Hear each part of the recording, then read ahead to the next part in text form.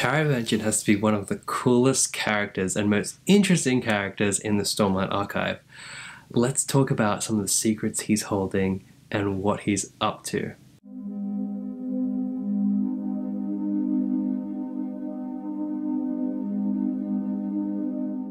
Hey guys, it's Christian from Lost in Discovery. Welcome back to my channel. Today we're going to be jumping into a new Stormlight video as part of my countdown series to Rhythm of War.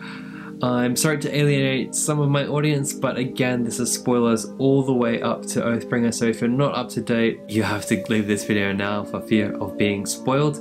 If you haven't started Rhythm of War preview chapters yet, you can watch this video. Alright, let's do it. So what I want to do today is examine what Taravangian's up to, but firstly I want to do it with the knowledge that we learnt about him towards the end of Oathbringer. Let's look back at some of the things we learnt about him at the end of Oathbringer, which will give us a whole new perspective of what he was doing in the Way of Kings, Words of Radiance, and even further onto the series. I think you'll find it quite interesting. So in talking to Dalinar at the end of Oathbringer, he kind of reveals a lot of why he's doing what he's doing. And this is what he says to Dalinar in that scene. There's a woman at Kharbranth, he said. She goes by the name Dova, but we think she is Batar Elin, a herald. She told us the desolation was approaching. He looked to Dalinar. I had nothing to do with the death of your brother, but once I heard of what incredible things the assassin did, I sought him out. Years later, I located him and gave him specific instructions. Okay. That's a lot. Let's talk about what all that was about. The first thing to note is that he's very sympathetic to Dalinar about the death of Gavilar. This is because he was very good friends with Gavilar. He mentions this earlier in the series that he was close with him and that Gavilar actually confided in Taravangian about the visions he was getting, about having to unite Alethkar or just unite them. These were the visions that was soon given to Dalinar in the series. So we knew he was sympathetic to what Gavilar was trying to achieve, whatever that may be. So he was warned that a desolation was coming by someone who he presumed was a herald. He's like, I've got to act on this, I have to help save humanity. So what he did was seek out the Night Watcher. And we know through Dalinar that when you ask for something from the Night Watcher, you might not get it exactly as you're imagining it. It's kind of like making a deal with the devil where you kind of get what you want in a weird way, but they take it kind of literally or rhetorically or strangely in a twisted way that kind of messes you up. This is what Taravangian says about his interaction with the Night Watcher. His inner thoughts go like this. He'd begged for compassion and acumen, and he'd gotten them, just never at the same time. And I think that perfectly encapsulates what's happened to Taravangian here. So he was granted great intelligence, but also great compassion and kind of emotional intelligence, you could say. Some days he's incredibly smart and incredibly prophetic, and other days he's very emotional and almost childlike in this kind of pure human experience where he just sees things at face value, almost like our child would. This is where the diagram was born. So with this brilliant intelligence he has gotten from the Night Watcher, he created the diagram, and it's basically this day where he was just absolutely peaking. He was so smart,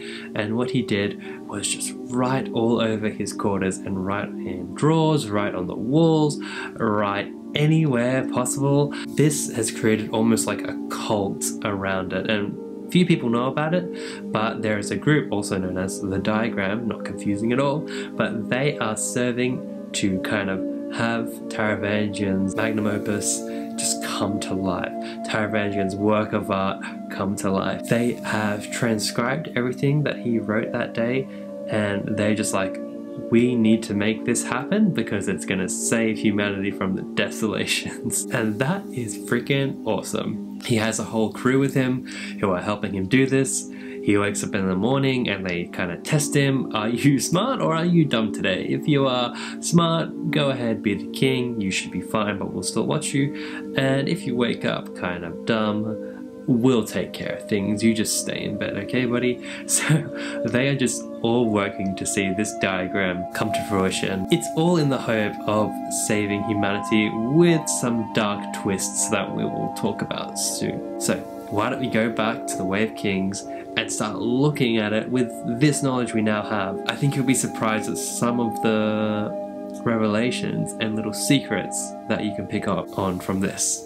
Okay, so in the Way of Kings, we meet Taravangian through Shallan's point of view, and he's just a cute little old man king at Kharbranth, well liked by Jasnah, and Jasnah was cool, so I was like, oh, this guy must be alright, and Shallan thought he was very kind of sweet, so I was like, yeah, nice.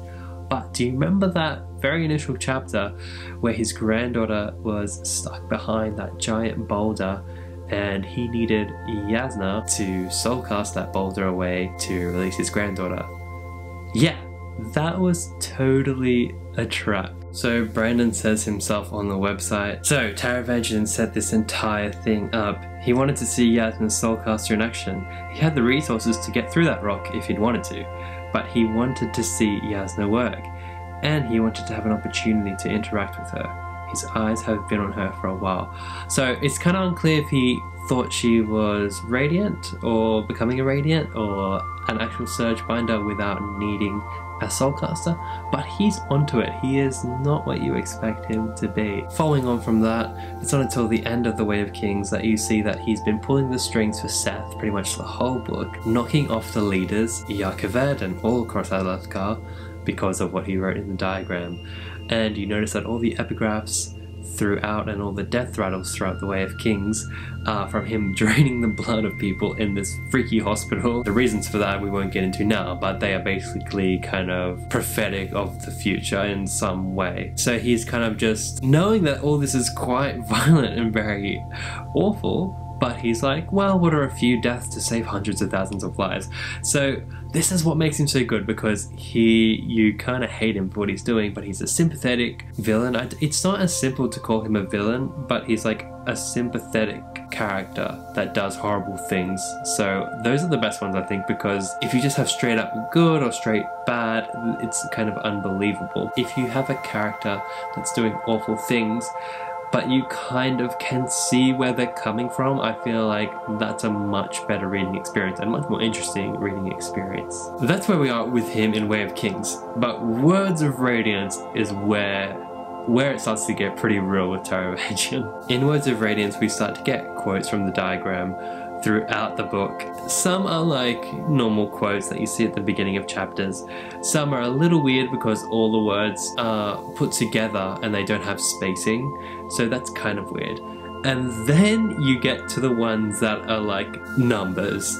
It's just numbers all in a row for like 3 or 4 lines. The amazing Stormlight Archive fans, I swear every time you think someone couldn't figure something out, there is like a fandom or a section of a fandom that always pulls through. These have been kind of decoded. Some of the numbers were purely just dates predicting high storms. One in particular, which I'll show you now, translate to something a little bit interesting.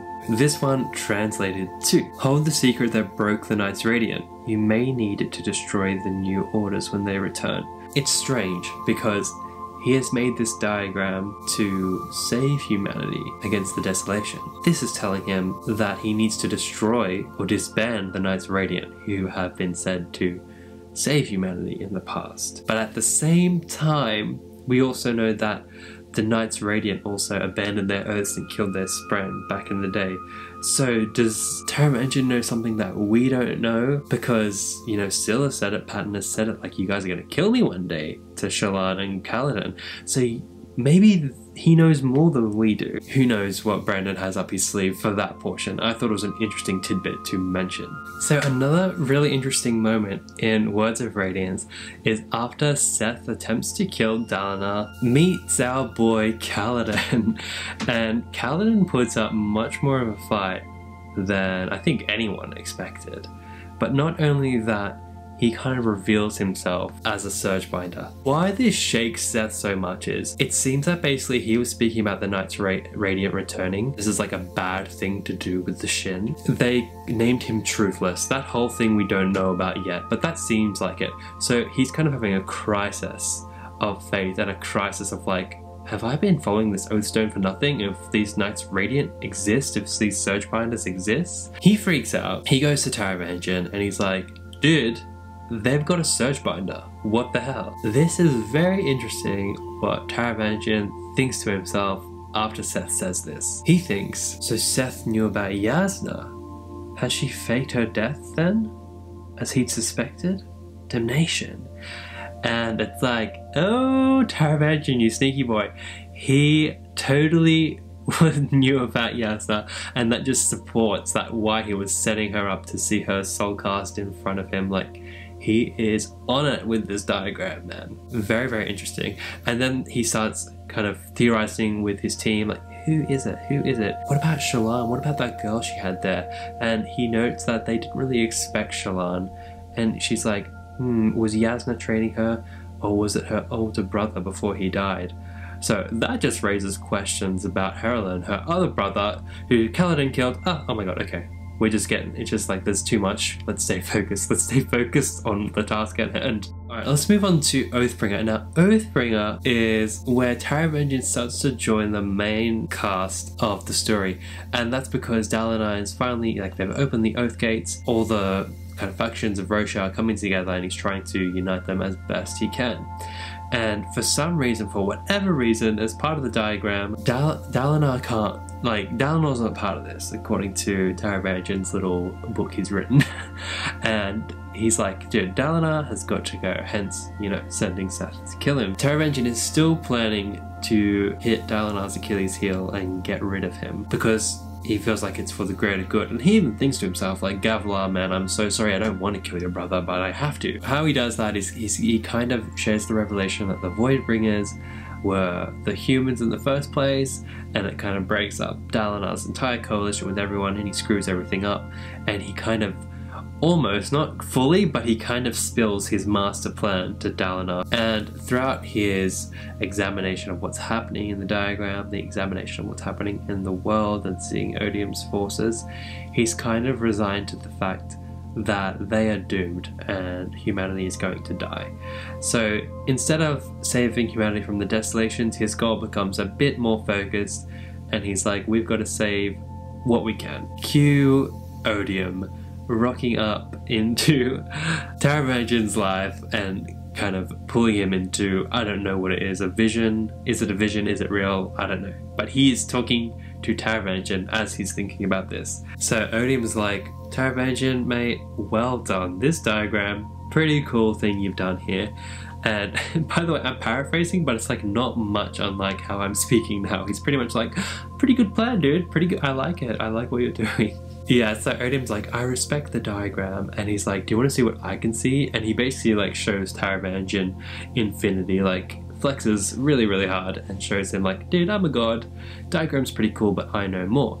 But Taravangian spots some gaps in Odium's knowledge. What are those gaps? Taravangian thinks to himself, it's Renarin. Renarin is the gap. And it's like, oh my god, if Renarin could get any more intriguing, he just did somehow. He's like, oh, you need me. And Odium's not very keen to admit it, but yeah, it seems like he does to some degree. So they make a deal. And the deal goes like this. Taravangian is like, Odium, if you spare Kharbranth, everyone who lives there and continues to live there, that's enough for me. And I'll give you the diagram. Odium's cool with that, but he says, I also need that honor blade you have.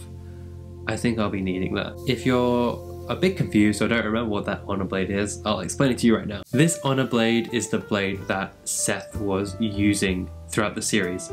Now, honor blades are different to shard blades. Honor blades belong to the heralds, and if you hold an honor blade, you get the powers of surge binding that herald had. That's why Seth could do all the cool stuff he was doing throughout the books.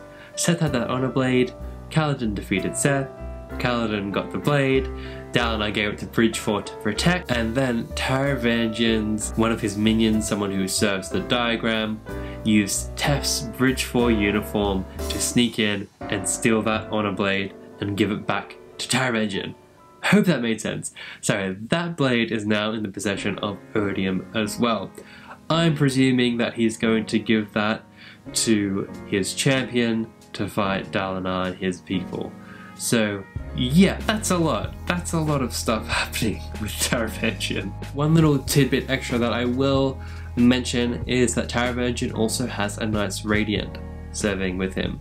It seems that he got people from the diagram to try and bond with Spren to become Radiant. The Radiant that is working with him is called Malata, and she seems like a bit of a black sheep, and she has no problems kind of working against the rest of the Radiants and letting all the Parshmen and all the Parshendi and all the fused into Urthru at the end of Oathbringer. So she's really fine serving the diagram, which is interesting because we haven't really seen an evil or like a bad guy Knights Radiant, so something else to think about with Taravangian. I hope this was interesting to you because I find Taravangian so damn intriguing. I love how this makes rereads just so incredibly rich, especially with his scenes. And I feel like all of this is going to be so significant in Rhythm of War. And I really want to hear from you guys. Having heard this, and lots of it you probably knew, maybe even all of it, what do you think this means for the next events in the story? What's it going to mean that he has this honor blade? What's it going to mean that Odium has the diagram?